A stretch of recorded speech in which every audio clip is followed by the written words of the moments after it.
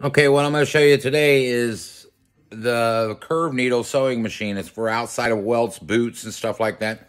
It's made to sew through leather, and what I'm going to show you is how some shoes you have to channel them, like I showed you the grooving and putting a channel in it. And some machines you don't have to. This one will do it by itself. It makes its own channel by putting down a knife.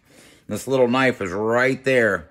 So what I'm going to do is just drop this little bit, just a little bit, not too much, just enough to get channeled in there. And what that does is cut a groove so the stitches will lay in there. What I'm going to do is, instead of having the stitches, this will channel all the stitches down into the groove.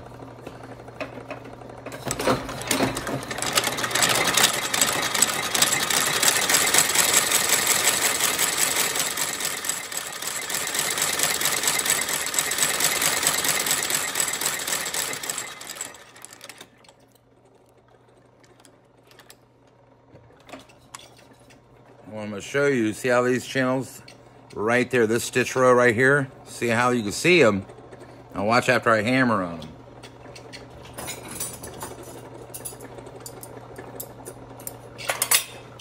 See those little stitches right there? Now after I tap on it,